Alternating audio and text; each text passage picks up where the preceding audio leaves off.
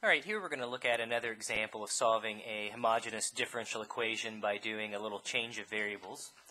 So here we have dy over dx equals y to the fourth plus y times x to the third over x to the fourth. So again, we can notice that this is a homogeneous equation since each term in this case has a degree of 4. Alright, so to solve this, we'll take our equation.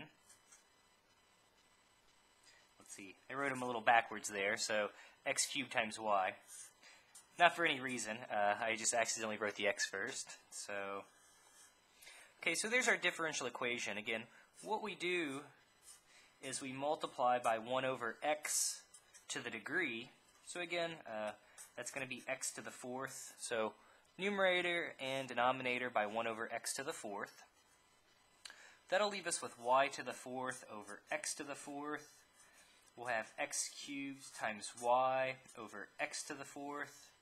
And then we'll have x to the fourth over x to the fourth. But we can just simplify this. I'm going to write this as y over x, all raised to the fourth power.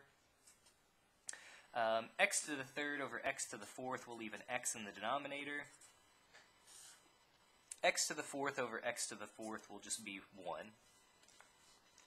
Alright, so we've got dy over dx equals y over x to the fourth plus y over x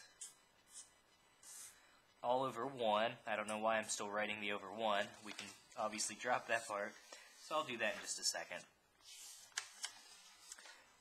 Let's see here. So the other thing, what we're going to do now is our substitution.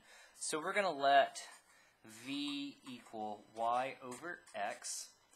So if we multiply by x, that'll give us y equals v times x. We've seen if we take the derivative with respect to x, we'll get dy over dx.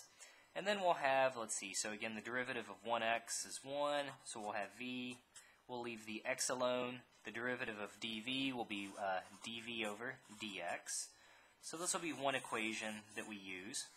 Notice if we do our substitution, again dy over dx, if we do our substitution with v equaling y over x, we'll get that dy over dx will just be, well, v to the fourth plus v.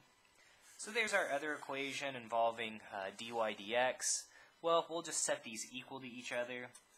V plus x times dv over dx will equal v to the fourth plus v. Well, we can just subtract v from both sides. So that gives us x times dv over dx equals v to the fourth. And again, this is just a nice little separable differential equation. So we can multiply the dx over. We can multiply both sides by 1 over x. So there's our x dx that's been moved over. We've got our dv, we'll leave that on the left side. Well, we could multiply by 1 over v to the fourth. And again, now we're going to integrate both sides. Well, on the left side, we're integrating v to the negative fourth dv. And then we've got the integral of 1 over x dx. Well, here we'll get v to the negative third over negative 3. We'll get the natural logarithm of x plus c. So this is 1 over v to the positive third. We can multiply by the negative 3. Alright, and again, the last thing I'm going to do here is substitute in. So recall v, we said that was y over x to the third.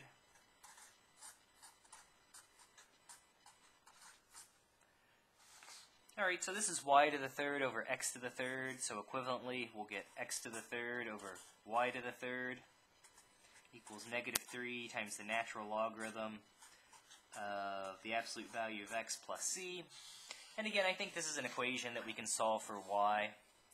So we can multiply the y to the third over to the right side. Give myself a little more room.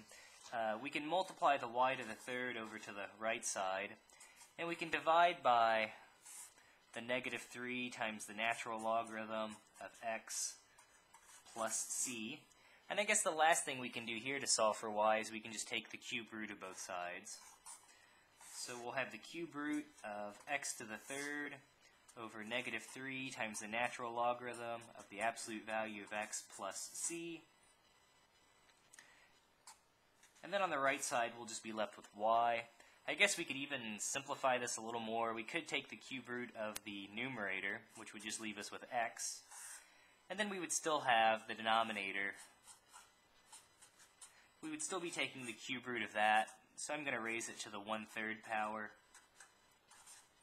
And that would be another way to express our solution. So again, we've got the y isolated. I don't see much more that we can do here. So now we've got our general solution to our differential equation.